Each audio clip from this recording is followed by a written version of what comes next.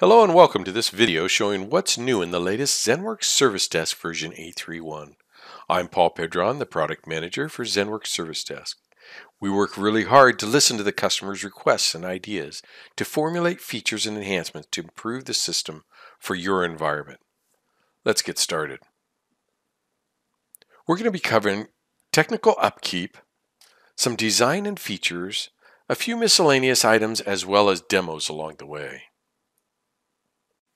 Let's talk a little bit about technical upkeep in the upgrade process.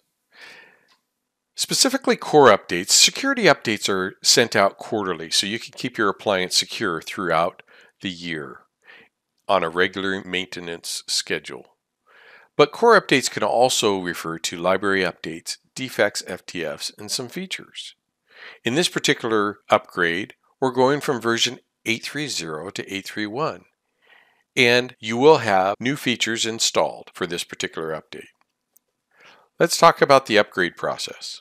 So you'd select the online update tile and you saw the exclamation point indicating that there was updates to be installed. We are registered with the online update channel, so we can now select Update Now and install the ZENworks Service Desk 8.3.1. Now this particular in-place upgrade does not require prerequisite file RPM. The prerequisite is just having the version 8.3.0 appliance available and registration to the online update channel. You can see that the updates have been installed. We're going to go ahead and close, and a reboot is required. So we'll go ahead and select that button to reboot.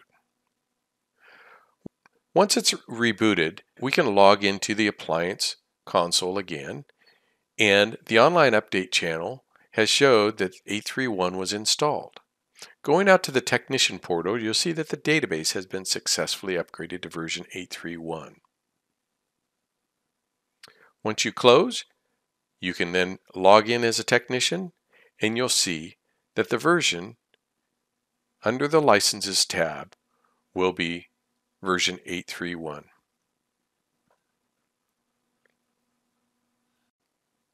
Now for the features and enhancements.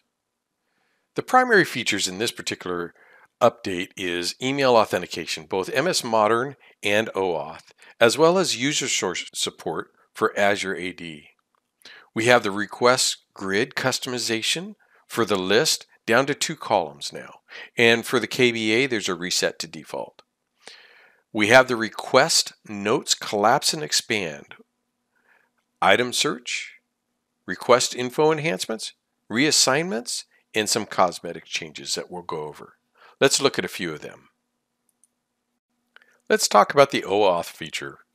For IMAP-S, POP3S, and SMTP, even Office 365, you can actually configure OAuth authentication. You do have to get the tokens generated manually. The outgoing and incoming servers you can mix and match, and that's under Setup Email. The current view for 8.3.0 is this particular GUI. But if we look at 8.3.1, you'll see the IMAP-S and the POP3S. If they're selected, you'll get this Use OAuth checkbox for incoming server and the OAuth outgoing server button as well. Once configured, you'll get these particular settings that must be filled in order to do that type of authentication. You'll get your access and refresh tokens, cut and paste into this configuration to confirm that you have that particular configuration set up correctly. You can also check the demo OAuth config video using Gmail. The link is in the description of this video. Now let's talk about MSModern Authentication, which is Office 365 Modern Authentication tightly coupled with Microsoft libraries. This token is generated automatically. Again, the outgoing and incoming server settings can be mixed and matched for different authentication types. As we go through this, you'll notice that there's a new MSModern Authentication button for incoming server and outgoing server. Once selected, you'll see that there are 5 required fields in each section, being able to configure modern authentication.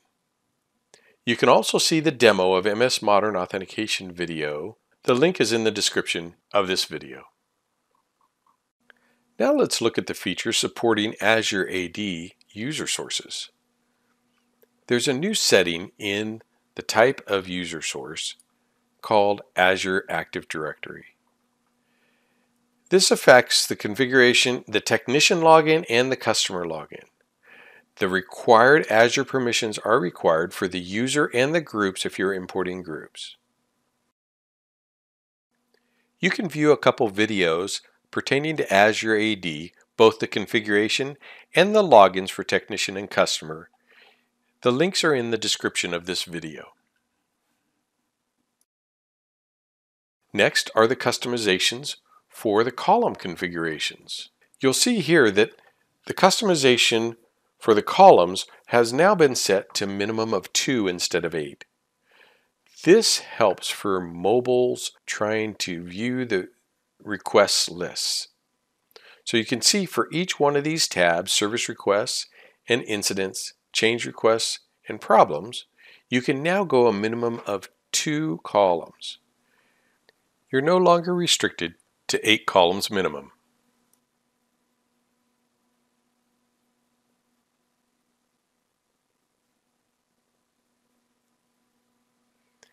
Also in the knowledge base, if you go to knowledge, you probably found out with 8.3.0 we can go to a minimum of 2 columns as well. And we do have a reset to default. So if you have these settings configured and you don't like them and you want to go back to default, all you have to do is go to the configuration gear and do a reset to default, and it will reset for you. Let's talk about the item search. We've been improving this each version by your suggestions and requests.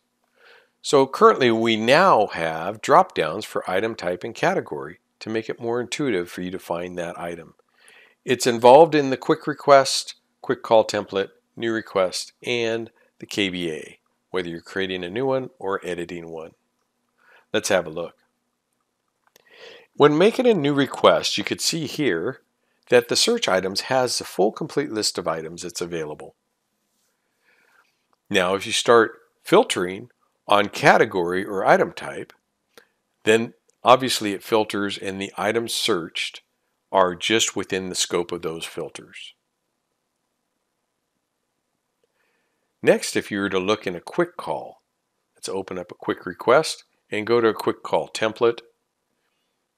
We'll select a template and you can see the scrollable items here, as well as if you wanted to search for a particular item or characters, you can then find the item. Let's go to a new request. Creating a new request will give a name to this particular request, and then we'll go ahead and look at the search items area. Notice before we go to the categories, notice the full item search is in the window here for item search. As you start filtering for different categories, yes, you can select more than one. You'll be able to see them down below under the items. If you wanted hardware and then you filter further on the type, again, you'll see the items selected down below.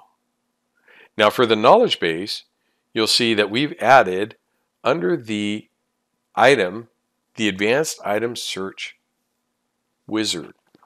So if on editing a particular knowledge base article, you could see the advanced item searches there, as well as creating a new knowledge base ticket.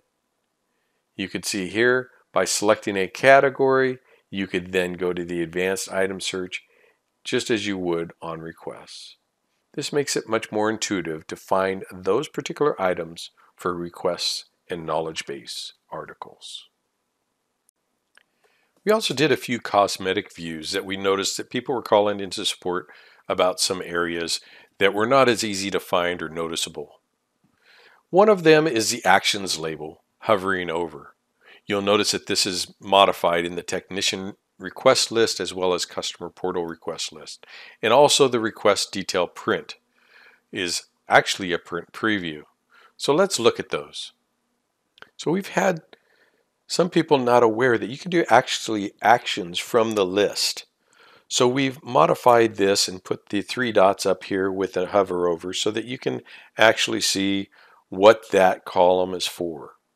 So these are request actions you can do directly from the list, either My Tasks, Service Requests, Incidents, Change Requests, or Problems.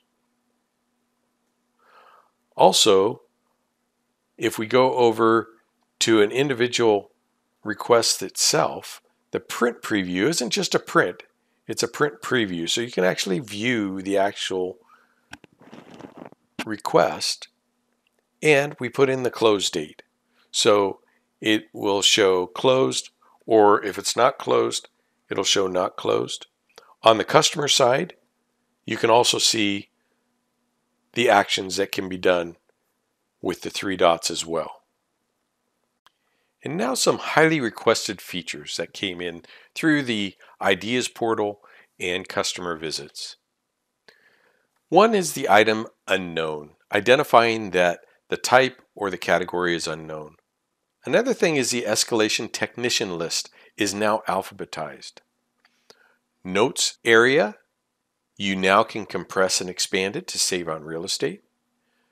Ticket notes and attachments have information in the header bar, as well as reassigning a request to another team, the Layer 1 technician. Let's have a look.